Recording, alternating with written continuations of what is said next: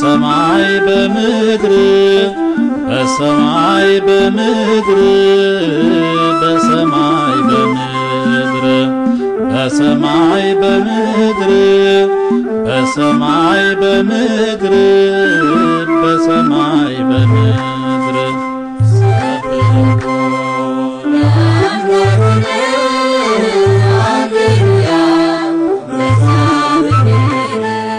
ሰላም እግዚአብሔር ከሁላችን ጋር ይሁን። የተወደዳችሁ የማኅበረ ቅዱሳን የቴሌቭዥን መርሃ ግብር ተከታታዮች እስካሁን ድረስ በትግርኛና በኦሮምኛ ቋንቋዎች ወደ እናንተ ይደርሱ የነበሩ ዝግጅቶችን ስትከታተሉ ቆይታችኋል።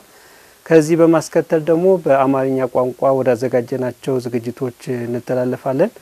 የዛሬውን ዝግጅት ከኔ ጋር አብረው እየመሩ ውይይት እያካሄዱ የሚቆዩ መምህር አክሊለ ብርሃን ተመስገን ናቸው። መምህር አክሊለ ብርሃን ተመስገን በሰሜን ወሎ ሀገረ ስብከት የስብከተ ወንጌል ክፍለ ኃላፊና በወልዲያ ደብረ ምህረት ቅዱስ ሚካኤል ቤተክርስቲያን የፈለገ ጥበብ የግዕዝና የቅኔ ትምህርት ቤት የቅኔ መምህር ናቸው። ከመምህራችን ጋራ በአንዳንድ በተለይም በጋብቻና በፍቺ ላይ ትኩረት አድርገን ውይይቶች እያደረግን እንቆያለን። እንግዲህ ወርሃ ሚያዚያ ከወርሃ ጥር በመቀጠል በሀገራችን በኢትዮጵያ በርከት ያሉ የጋብቻ ስርዓቶች የሚፈጸሙበት ወር በመሆኑ ምክንያት ከዚሁ ጋር ደግሞ ተያይዞ ፍቺም አንዱ የማህበራዊ ህይወት ጠንቅ ሆኖ በመታየቱ በዚህና ተያያዥ በሆኑ ጉዳዮች ላይ ከአባታችን ጋራ ውይይት እያደረግን ልዩ ልዩ ዝግጅቶቻችንን ወደ እናንተ የምናደርስ ይሆናል። አብራችሁን ቆዩ። ይህ ሐዋርያ አሁንም ሲያስተምር አንደኛ ቆሮንቶስ ምዕራፍ 7 ቁጥር 2 ላይ ስለ ዝሙት ጠንቅ ለእያንዳንዱ ሚስት ትኑረው ለእያንዳንዲቱ ደግሞ ለራሷ ባል ይኑራት አለ። የተከበራችሁ ተመልካቾቻችን ወቅቱ ቅድስት ቤተክርስቲያን ልጆቿን በቅዱስ ቁርባን በሥርዓተ ተክሊል የምትደርበትና የአንድነት ሚስጥር የሚፈጸምበት ወቅት ነው። የህይወት ተሞክሯቸውን ለወጣቶች እንዲያካፍሉ ቤተሰቦችን ጋብዘናል። ፈቃድ ጋብቻ የፈጸምነው በ1970 ዓመተ ምህረት ሆኖ በአሁኑ ሰዓት 40ኛ ዓመታችን ይዘን ስለ ጋብቻ ስናስብ መጀመሪያ በብሉይም በሐዲስም ትልቅ ቦታ የሚሰጠው የእግዚአብሔር ሕግ ነው። የሰው ልጅ ሊፈጽመው የሚገባ ሥርዓት ነው። በአንድ በኩል ሕግ እግዚአብሔር ነው፣ በሌላ በኩል ትውልድ ይቀጥልበታል። የተወለድኩት እዚሁ ደብረ አሚን ተክለ ሃይማኖት አካባቢ ነው። እድገቴም በሰንበት ትምህርት ቤት ምክሐ ደናግል መንፈሳዊ ማህበር ነው። ከዛ በኋላ ያው ያገባሁበት በልጅነት እድሜ ነበር። መነሳቱም እኮ ክርስቶስ ትንሳኤ ሙታንን ሲያበስርልን አሁን ግን ክርስቶስ ላንቀላፉት በኩራት ሆኖ ተነስቷል ተብሎ አይደለ የተጻፈው። አንዳንድ ጊዜ አሁን በዘመኑ ያለው ትውልድ እንተና አስተማሪ እንተና ይመጣል ሲባል ተንጋግቶ ቤተክርስቲያን ይመጣል፣ ምንም ሳይሰማ ነው የሚመለሰው። ሰዱቃውያንም ፈሪሳውያንም ዮሐንስ ስብከት ይቀይራል ብለው ነበር የሚያስቡት። በማግስቱም መንግስተ ሰማያት ቀርባለችና ንስሐ ግቡ ይላቸዋል። መሰረቱ ይስለነበረ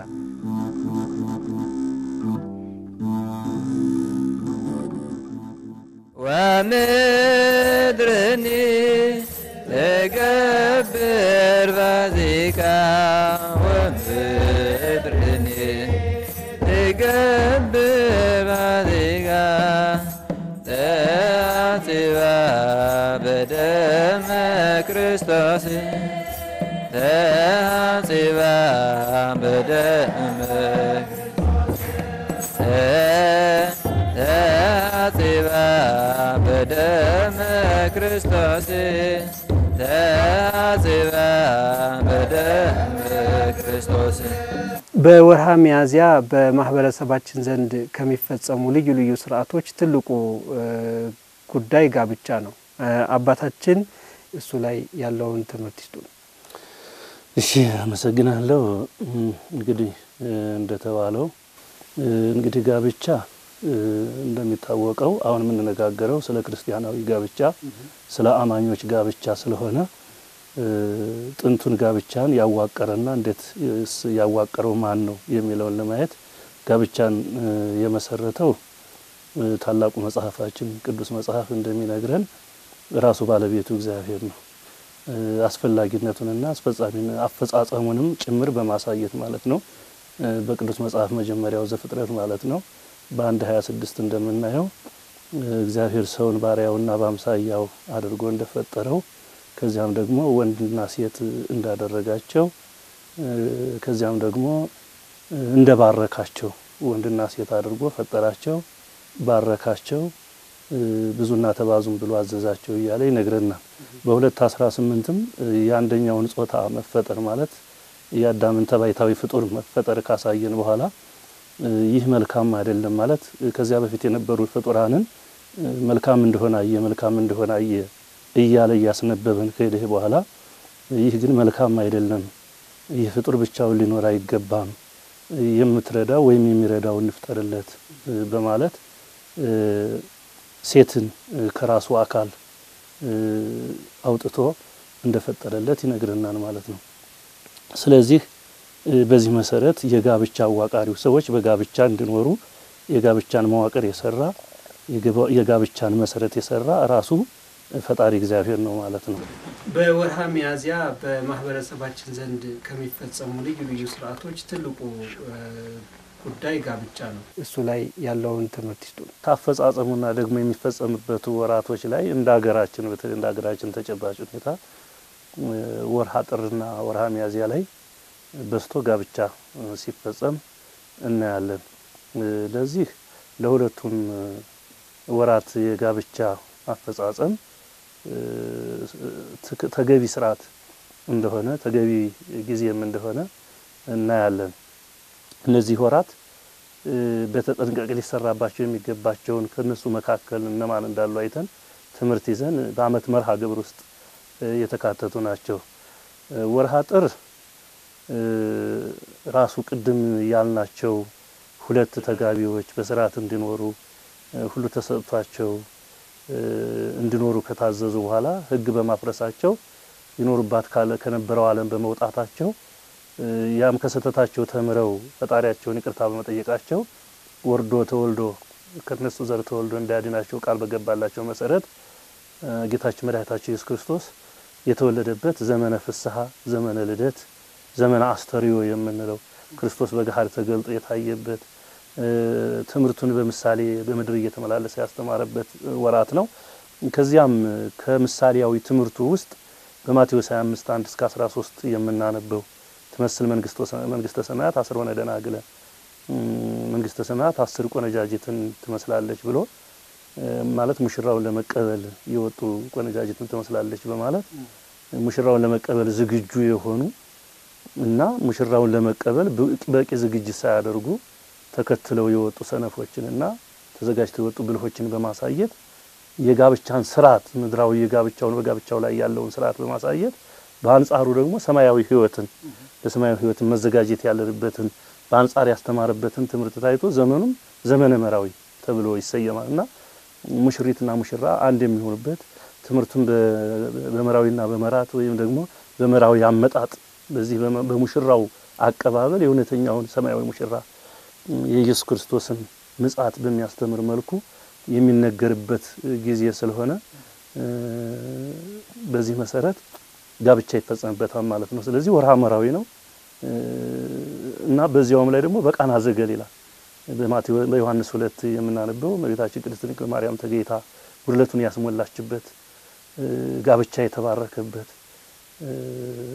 ውሃው ወይን የሆነበት ከብካብ ሆነ በቃና ዘገሊላ የሚባልበት ሆረ ኢየሱስ በትርሲት ውስጥ ተከብካብ ጌታችን ኢየሱስ ክርስቶስ በደስታ ወደ ሰርግ ቤት ሄደ ተብሎ የሙሽሪትንና የሙሽራን አንድነት የባረከበት ወር ነውና በዚህ መሰረት ጋብቻ ይፈጸምበታል ማለት ነውና ተገቢ ነው።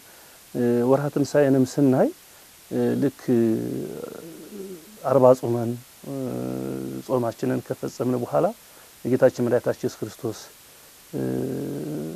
ሞቱን በትንሣኤ አውጀን ስቅለቱን በትንሣኤ አውጀን ወምድርን የተገብር ፋሲካ ታጽባ በደመ ክርስቶስ እያልን እየዘመን ክርስቶስ የተነሳበትን እያወጅን ጾሞችን ትተን እንበለ ጾም የምንሰነብትበት የደስታ ሳምንት ስለሆነ በተለይ ይሄ ወራት ለተጋቢዎች ሁሉም ቀኖች ምቹ የሆኑበት ጋብቻን ድግስ ደግሶ ቤተሰብ ጠርቶ መዝሙር እየዘመሩ ጋብቻን የሚፈጽሙበት ወራት ምቹ ስለሆነ እነዚህ ሁለት ወራት በሃይማኖታችን ስርዓት ውስጥ ለተጋቢዎች ምቹ ወራት ስለሆኑ ለጋብቻ የተመረጡ መሆናቸው እናያለን። እነዚህም ላይ ስህተት እንዳይፈጠር አባቶቻችን መስከረም አንድ ላይ ቆመው የቤተክርስቲያናችንን ቀመር ባህር ሐሳብ የተባለውን በመተርተር ይሄ በዓላትና ጾማት አሉ ወደ ላይ ወደ ታች የሚወጡ የሚወርዱ ማለት በያርግና ይወርድ ያላቸው በ35 ቀናት የሚመላለሱ ማለት ነው። ስለዚህ ነነዌ በእንዲህ ያለ ቀን ትወላለች፣ አብይ ጾም በእንዲህ ያለ ቀን ይገባል፣ ስቅለት በእንዲህ ያለ ቀን ይውላል፣ ትንሳኤ በእንደዚህ ያለ ቀን ይውላል እያሉ የሚውሉበትን ቀን ያሳያሉ ማለት።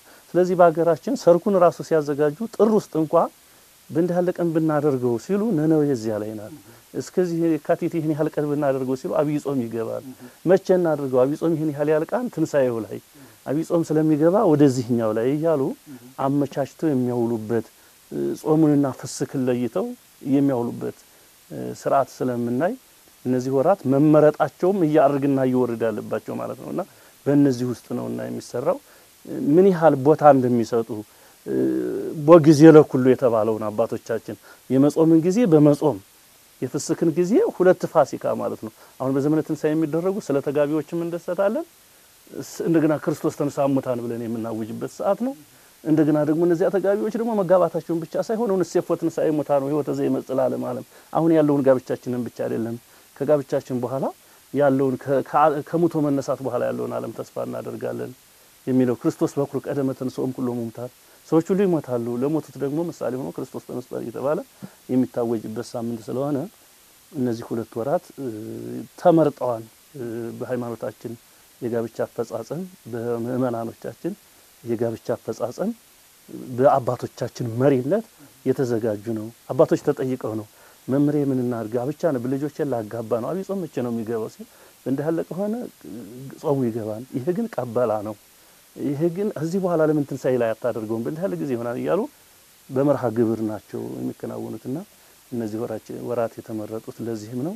ሃይማኖታዊ የሥርዓት አፈጻጸም አላቸው ማለት ነው። ጾም እንዴት መጾም እንዳለብን ጋብቻ እንዴት መፈጸም እንዳለብን ወራቱን ምን ተጠቀማለን ለማለት ነው። ተመልካቾቻችን ከአባታችን ጋራ የምናደርገው ውይይት አልተቋጨም። መልሰን እንገናኛለን።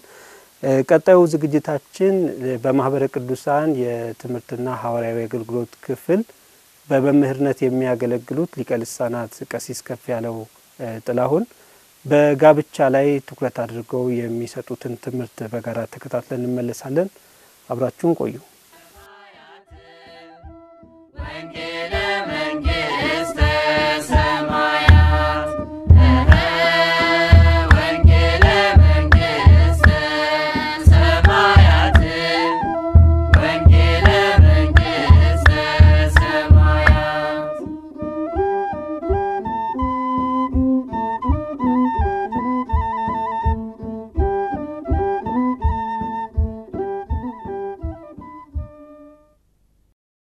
በስመ አብ ወወልድ ወመንፈስ ቅዱስ አሐዱ አምላክ አሜን።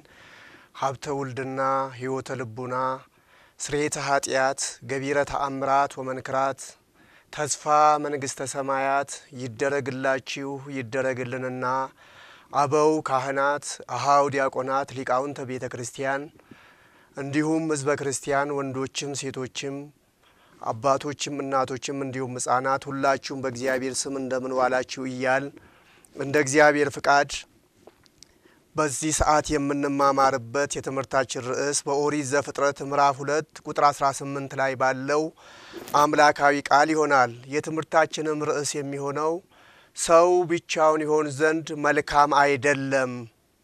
ቃል በቃል ሊቀ ነቢያት ሙሴ ይህን ቃል ሲዘግበው ሲጽፈው እንዲህ ነበር ያለው። እግዚአብሔር አምላክም አለ ሰው ብቻውን ይሆን ዘንድ መልካም አይደለም፣ የሚመቸውን ረዳት እንፍጠርለት ይላል። በመጽሐፍ ቅዱስ አስተምሮ ኦሪት ዘፍጥረት ምዕራፍ 1ን ስንመለከት እንዲህ የሚል አምላካዊ ቃል እናገኛለን። እግዚአብሔር አምላክ በስድስቱ ቀን የፈጠራቸውን ስነ ፍጥረታት ሲመለከት ከፈጠረ በኋላ እየተመለከተ መልካም እንደሆነ አየ መልካም እንደሆነ አየ መልካም እንደሆነ አየ ይልና የፍጥረታት ቁንጮ በአርያ ሥላሴ የተፈጠረው ሰው ሲፈጠር ደግሞ እጅግ መልካም ሆነ የሚል ቃል እናገኛለን። ሰው ሲፈጠር በስነ ፍጥረት ላይ አዛዥ ነውና እጅግ መልካም ሆነ የሚለው ቃል ምን ያህል ሰው በስነ ፍጥረት ላይ አዛዥ እንደሆነ ነው የሚያሳየን። መልካም መልካም መልካም እጅግ መልካም ያለ እግዚአብሔር ግን ኦሪት ዘፍጥረት ምዕራፍ 2 ቁጥር 18 ላይ ሰው ብቻውን ይሆን ዘንድ መልካም አይደለም አለ። የመጻሕፍት መተርጉማን መምህራን ቤተክርስቲያናችን እንደሚያስተምሩን እግዚአብሔር እንስሳቱን ሲፈጥራቸው ተባት አነስት ወንድ ሴት ያደረገ እንደፈጠራቸውና አዳም ስያሜ ሲያወጣላቸው እንስሳቱም አራዊቱም ተባት ሁለት ነው ተባት አነስቱ ነው ሲያያቸው እጅግ አዘነ ይላል። ሰው ብቻውን በመሆኑ እሱ አዳም ስላዘነ ኦሪት ዘፍጥረት ምዕራፍ 2 ከቁጥር 21 እስከ 24 እንዲህ የሚል አምላካዊ ቃል እናገኛለን። እግዚአብሔር አምላክም የአዳምን ሐዘን ተመልክቶ ማለት ነው በአዳም ከባድ እንቅልፍ ጣለበት፣ አንቀላፋም። ከጎኑም አንዲት አጥንት ወስዶ ስፍራውን በስጋ ዘጋው። እግዚአብሔር አምላክም ከአዳም የወሰዳትን አጥንት ሴት አድርጎ ሰራት፣ ወደ አዳምም አመጣት። አዳምም አለ ይህች አጥንት ከአጥንቴ ናት፣ ስጋም ከስጋዬ ናት፣ እርሷ ከወንድ ተገኝታለችና ሴት ትባል። ሰው አባቱን እናቱን ይተዋል፣ ከሚስቱም ይጣበቃል፣ ሁለቱም አንድ ስጋ ይሆናሉ የሚል አምላካዊ ቃል ተጽፎ እናገኛለን። ለአንድ አዳም አንዲት ሔዋንን ለአንዲት ሔዋን አንድ አዳምን ፈጥሮ የሰጠ እግዚአብሔር ነው ማለት ነው። እግዚአብሔር ይህን ቅዱስ ትዳር ሲመሰርት ስለሚከተሉት ምክንያት እንደሆነ የመጻሕፍት መተርጉማን ያስተምራሉ። ቅዱሳት መጻሕፍትም ላይ ተጽፎ እናገኛለን። የመጀመሪያውና ቀዳሚው ዘር እንዲተኩ ነው። ዘፍጥረት 1:28 ላይ እግዚአብሔርም ባረካቸው እንዲህም አላቸው ብዙ ተባዙ ምድርን ሙሏት። ጋብቻ የመጀመሪያው እግዚአብሔር እንዲመሰረት ሲያደርግ ልጅ እንዲወልዱ ዘር እንዲተኩ ነው ማለት ነው። አንዳንዶች ግን በዘመናችን ጋብቻውን ይወዳሉ፣ ትዳር ይመሰርታሉ። ልጅ ላለመውለድ ግን ሳይንሳዊ መንገዶችን ሲጠቀሙ በብዙ ይስተዋላል። እነዚህ ሰዎች ይላሉ ሊቃውንቱ ከኢያሪኮ ህዝቦች ሊማሩ ግድ ነው። ኢያሪኮ በመጽሐፍ ተጽፎ እንደምናገኘው ውብ ከተማ ናት፣ መልካም ከተማ ናት፣ ጽዱ ከተማ ናት። ከተማይቱን አይቶ ነቢየ እግዚአብሔር ኤልሳ ሲያደንቅ ሰዎቹ ግን የከተማው ሰዎች ለኤልሳ ችግራቸውን እንዲህ ብለው ነበር የነገሩት። ሁለተኛ ነገሥት ምዕራፍ 2 ቁጥር 19 ላይ ነቢይ ሆይ ሀገሪቱ መልካም ነበረች፣ ግን ውሃው ክፉ ነው፣ ወላድ ያመክናል፣ መካኖችንም ይገድላል ብለው ነገሩት። መውለድ እንደሚፈልጉ ስላመኑ ዘር መተካት እንደሚገባቸው ስላመኑ ይህን ተናገሩ።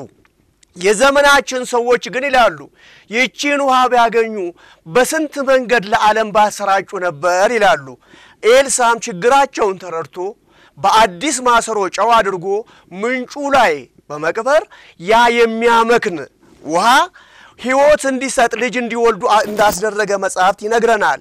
ዘር እንዲተኩ እግዚአብሔር ሲፈቅድ ልጆች ይላል በአምላክ ዳዊት መዝሙር 127 ቁጥር 3 ላይ እነሆ ልጆች የእግዚአብሔር ስጦታዎች ናቸው፣ ልጅን የሚሰጥ በአንድም በሌላም እግዚአብሔር ነው። እግዚአብሔር ልጅ ሲሰጥ ቤት ሊመስርት እያለ ነው። ቤትን አትመሰርትም እያሉ ሳይንሳዊ መንገድ የሚጠቀሙ ሰዎች ጸቡ ከሰው ጋር ሳይሆን ጥላቻው ከሰው ጋር ሳይሆን ከባለቤቱ ከእግዚአብሔር ጋር ነው ማለት ነው። ትዳር ተመስርቶ ደግሞ በአንጻሩ ልጅ ላይወለድ ይችላል፣ መካንነትም ሊመጣ ይችላል።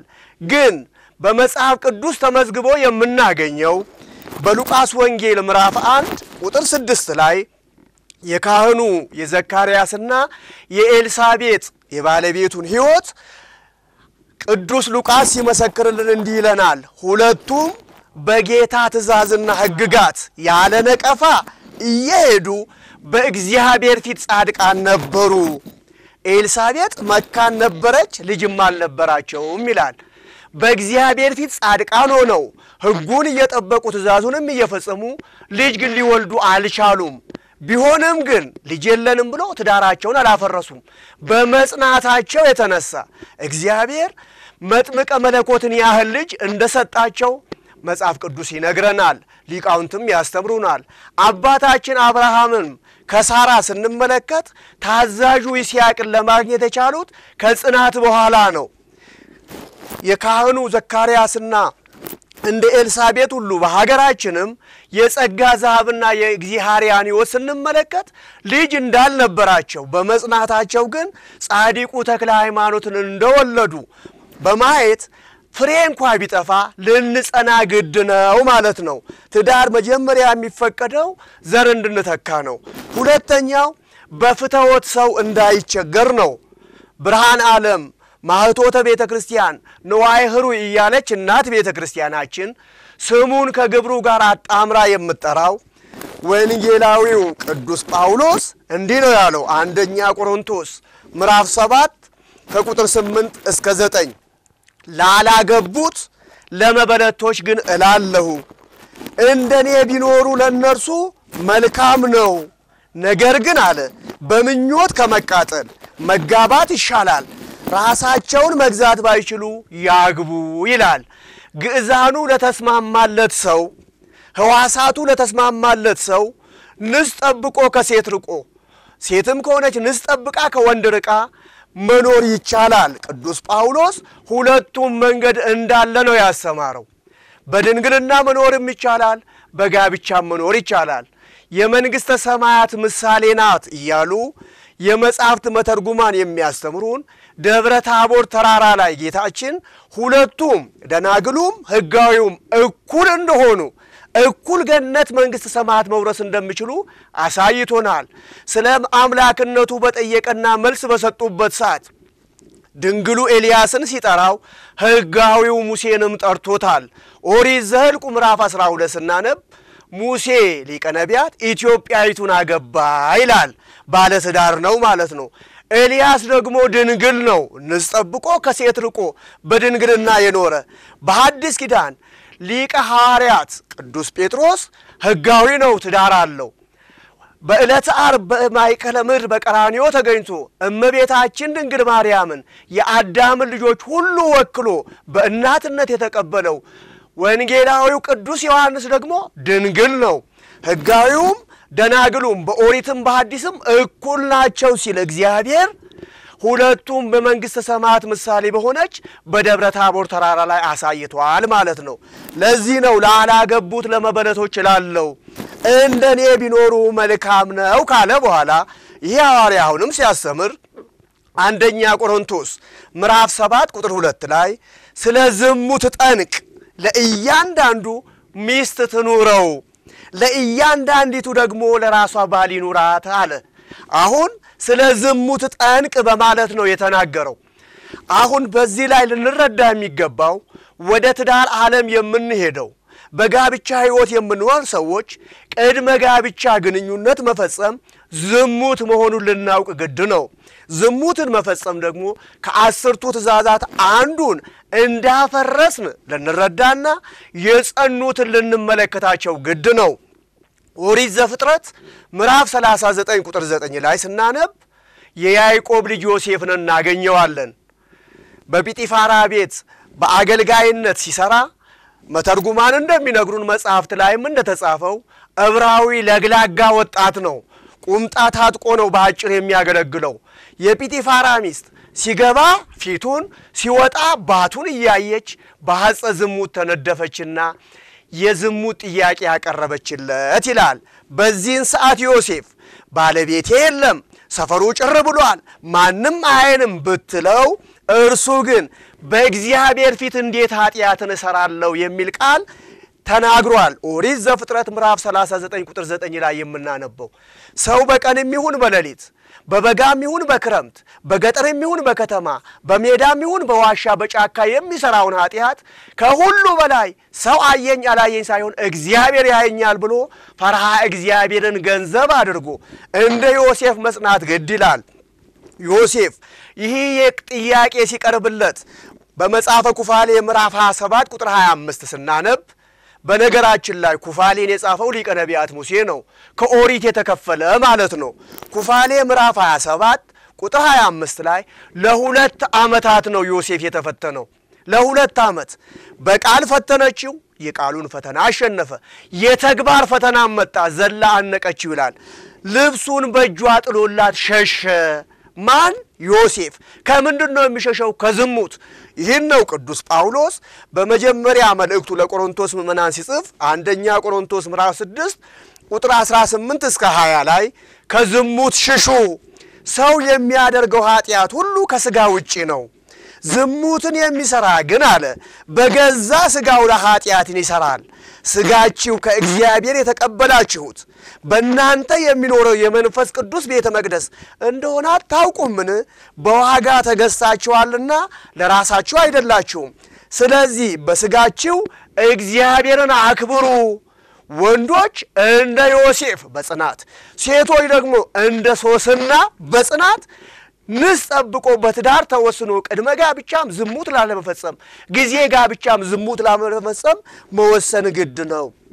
ሶስተኛ ትዳር የሚመሰረትበት አበይት ምክንያት እንዲረዳዱ ነው። ቃል በቃል መድኃኔዓለም እግዚአብሔር በሊቀ ነቢያት ሙሴ አድሮ ሲያስተምረን ዘፍጥረት 2:18 ላይ የምትመቸው ረዳት እንፍጠርለት ብሏል።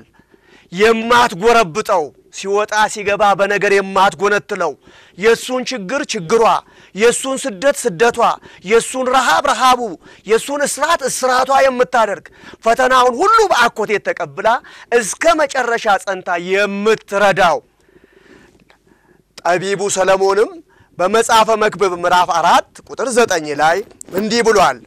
ድካማቸው መልካም ዋጋ አለውና አንድ ብቻ ከመሆን ሁለት መሆን ይሻላል አለ።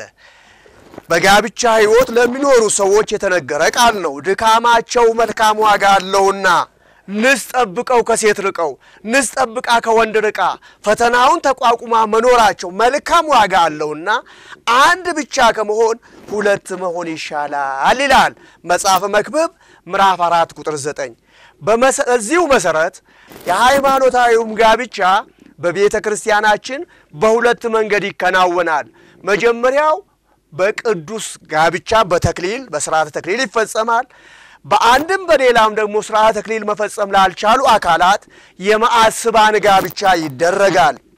ይህንን ቅዱስ ጋብቻ ብርሃነ ዓለም ቅዱስ ጳውሎስ ሚስጥር ብሎታል። ኤፌሶን 5 ምዕራፍ 5 ቁጥር 31 እስከ 32 እንዲህ ነው ያለው። ሰው አባቱንና እናቱን ይተዋል። ምን ማለት ነው? አይረዳም፣ አይጠይቅም፣ አይደግፍም ማለት አይደለም። ቅድሚያ የራሱን ሕይወት ይኖራል። የራሱን ሕይወት ሲኖር ሚስትም ከባል ባልም ከሚስት ጋር ተነጋግረው ተመካክረው መደገፍ የሚረዳቸው መረዳት የሚገባቸው መጠየቅ የሚገባቸውን አካላት ይጠይቃሉ እንጂ ሚስትም ወግ ቤተሰቦቼ ባልም ቤተሰቦቼ ካለ ትዳሩ ትዳር አይሆንም። ሰው እናት አባቱን ይተዋል፣ ከሚስቱም ጋር ይተባበራል፣ ሁለቱም አንድ ሥጋ ይሆናሉ ይላል። እንዴት?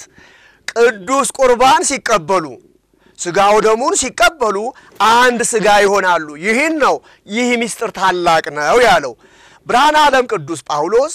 ይህን ምስጢር ደግሞ በምሳሌ ሲያስተምር ይህን ግን ስለ ክርስቶስና ስለ ቤተ ክርስቲያን እላለሁ፣ ሆኖም እናንተ ደግሞ እያንዳንዱ የገዛ ሚስቱን እንደራሱ አድርጎ ይውደዳት ይላል። ስለ ቤተ ክርስቲያንና ስለ ክርስቶስ እናገራለሁ ሲል እያንዳንዱ የገዛ ሚስቱን እንደራሱ አድርጎ ይውደዳት።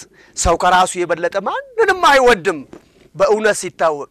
ግን እንደራሱ አድርጎ ይውደዳት ማለት ሕይወቴ ናት፣ አካሌ ናት፣ ረዳቴ ናት፣ የልጆቼ እናት ናት፣ የሰጠኝ እግዚአብሔር ነው ብሎ በእሷ ላይ አንዳች ክፉ ነገር ሳያስብ እሷም በባሏ ላይ አንዳች ክፉ ነገር ሳታስብ እንዲፋቀሩ ነው የሚያስተምረው።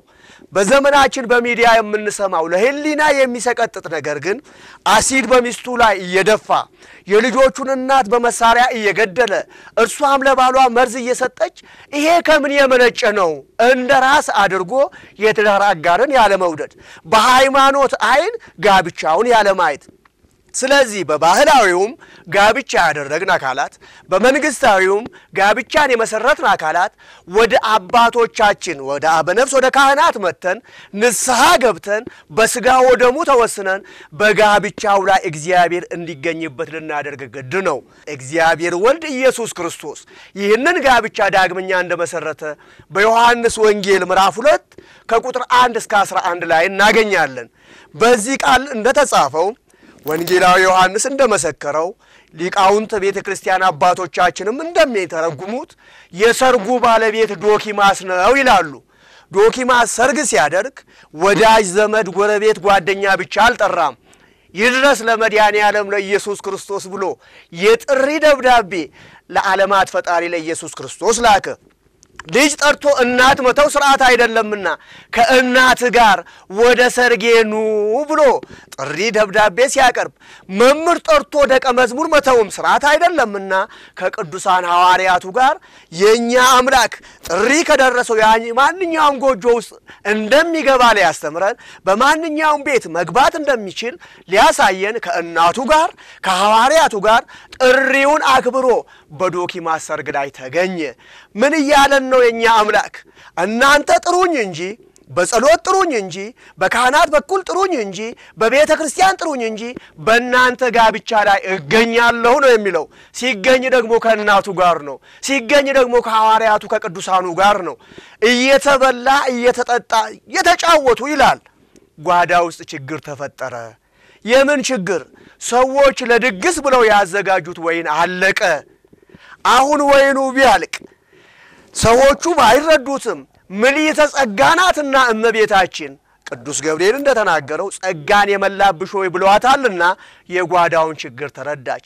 እንኳን እመቤታችን ድንግል ማርያም ነቢየ እግዚአብሔር ኤልሳ በበዓቱ ቁጭ ብሎ በሶሪያ ቤተ መንግስት ይፈጸም የነበረውን ድርጊት እንዳወቀ ማለት ነው። እመቤታችን ደግሞ ምልዕተ ጸጋ ናትና የአምላክ እናት ናትና በጓዳ የተፈጠረውን ችግር ተረድታ ለልጇ ነገረች። ይሄ ሁሉ ሊሆን የቻለው ለምንድነው? ጥሪ ስለደረሳት ነው። በትዳር ሕይወት የምንኖር ሁላችንም ጉድለት ሊኖረን ይችላል። ፍቅር ይጎለን ይሆናል፣ ቸርነት ይጎለን ይሆናል፣ ርህራሄ ይጎለን ይሆናል፣ ትዕግስት ይጎለን ይሆናል። ይሄ ለልጇ እንድታሳስብልን ድንግል ማርያምን ወደ ሰርጋችን ልንጠራ ግድ ነው። አሁን የሷን ጥሪ የሷን ድምጽ ሰምቶ የኛ አምላክ አንድ ቃል መለሰላት። ወይን እኮ የላቸውም ብላሷ የጓዳውን ችግር ለልጇ ስታቀርብ ምን ነበር ያለው መድኃኔ ዓለም ኢየሱስ ክርስቶስ? አንቺ ሴት ከአንቺ ጋር ምን አለ ነበር ያላት። አንቺ ሴት የሚለው የክብር ስም እንደሆነ ያልተረዱ አንቺ ሴት ማለት ምን ማለት ነው? ቅድም ከላይ እንዳየነው እግዚአብሔር ለአዳም ሔዋንን ሲፈጥር ምን አለ አዳም ከእንቅልፉ ነቅቶ? ይቺ ስጋ ከስጋዬ ናት፣ ይቺ አጥንት ከአጥንቴ ናት፣ ስለዚህ ሴት ትባል ነው ያለው። ሴት ማለት በአጭር ቋንቋ ስጋሽ ከስጋዬ አጥንትሽ ከአጥንቴ ማለት ነው። የኛ አምላክ መድኃኔ ዓለም ዓለምን ለማዳን በተለይ አካሉ ወደዚች ዓለም ሲመጣ የነሳው ስጋ ከሷ ነው፣ የነሳ ነፍስ ከሷ ነው። ስለዚህ እመቤታችንን አንቺ ሴት ሲላት አከበራት።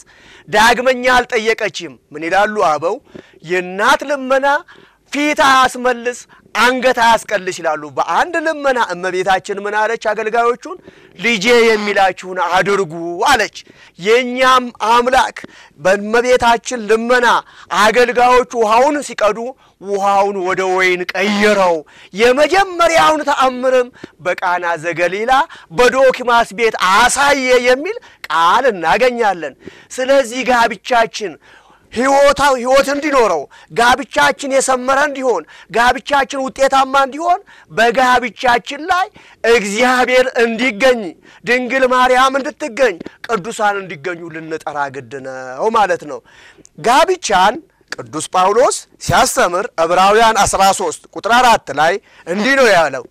መጋባት አለ በሁሉ ዘንድ ክቡር መኝታውም ንጹህ ይሁን ብሎ ቃል በቃል ይናገራል። መጋባት በሁሉ ዘንድ ክቡር መኝታውም ንጹህ ይሁን ይላል። ምን ማለት ነው? ጋብቻውን የሰጠን እግዚአብሔር ነው ብለን የእግዚአብሔርን ስጦታ ደግሞ አክብረን ልንይዝ ግድ ነው። ምን ይላሉ ሊቃውንቱ? ባልና ሚስት ይላሉ በአንድ አካል ላይ ያሉ የአንድ ሰው ሁለት አይኖች ናቸው ይላሉ። አንድ ሰው እንደራሱ አድርጎ ይውደዳት ሲል ቅዱስ ጳውሎስ የግራ አይኔን እንጂ የቀኝ አይኔን አልፈልግም፣ የቀኝ አይኔን እንጂ የግራ አይኔን አልፈልግም እንደማይል ሁሉ ለሁለቱ አይን ልዩ ትኩረት እንደሚያደርግ ጋብቻውንም እንደ አይኑ ብሌን አክብሮ መኝታውንም ንጹህ አድርጎ ሊይዝ ግድ ነው።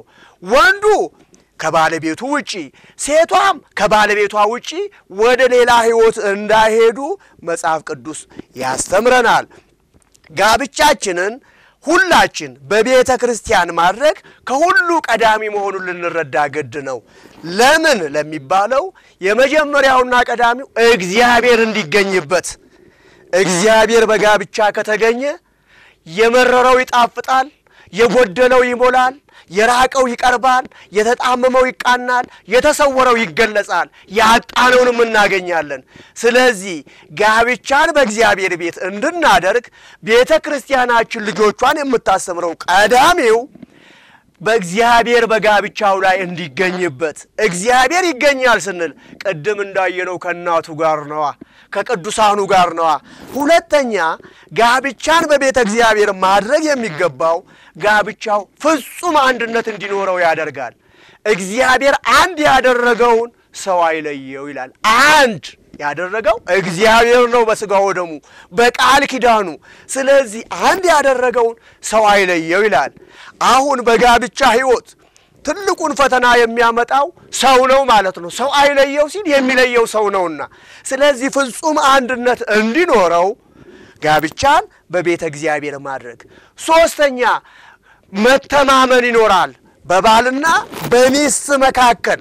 ከሀገር ርቃ ከሰው ተሰውራ ከሀገር ርቆ ከሰው ተሰውሮ የትም ቢኖር አምነዋለሁ አምናታለሁ በሚለው ቋንቋ ቃል ኪዳናቸውን አይተው ተማምነው ይኖራሉ። መተማመን ይኖራል። ከዚህም በተጓዳኝ መልካም ልጆችን ሊያገኙ ይችላሉ። ለሀገር የሚሆኑ ለወገን የሚሆኑ ለቤተ ክርስቲያን የሚሆኑ ልጆችን ማግኘት ይችላሉ። ሌላኛውና የመጨረሻው ጋብቻውን ችግር አይፈታውም። ችግር አይመጣም ማለት አይደለም በቤተ እግዚአብሔር ጋብቻ ሲደረግ። ጋብቻውን ግን ችግር አይፈታውም። ለምን? ተጋቢዎቹ በጾምና በጸሎት ተወስነው እግዚአብሔርን በመሐከላቸው ዳኛ አድርገው ድንግል ማርያምን ምስክር አድርገው ጋብቻቸውን ይዘው ይጓዛሉና መጽናት ይገባል። በአንድም በሌላም ከቤተ ክርስቲያን ውጪ ጋብቻችንን የፈጸምን አካላት በመንግስታዊም ይሁን በባህላዊው ወደ ነፍስ አባቶቻችን መተን ንስሐችንን ተቀብለን በቅዱስ ሥጋው ልንወሰን ግድ ነው። በቅዱስ ሥጋው ደሙ በተክሊሉም ይሁን ጋብቻችን በማዕስባንም የፈጸምን ደግሞ በአንድም በሌላ የሚመጣውን ፈተና በጽናት ተቋቁመን እግዚአብሔር የሰጠንን ነገር አክብረን ልንይዝ ግድ ነው። ያላገባን አካላት ደግሞ ጊዜው ምንድነው የምንጠብቀው? ልንወስን ግድ ነው። ሁለት ህይወት ነው ብለናል ቅድም። ወይ በድንግልና ነው ወይ በጋብቻ ነው። ከሁለቱ በአንዱ ወስነን ህይወት የሆነውን ትዳር ይዘን ጋብቻችንን አጽንተን እስከ መጨረሻ እንድንጓዝ አምላከ ቅዱሳን እግዚአብሔር ይርዳን። ወስብሐት ለእግዚአብሔር ወለወላዲቱ ድንግል ወለመስቀሉ ክቡር። ይብቃን ይቆየን። ወስብሐት ለእግዚአብሔር።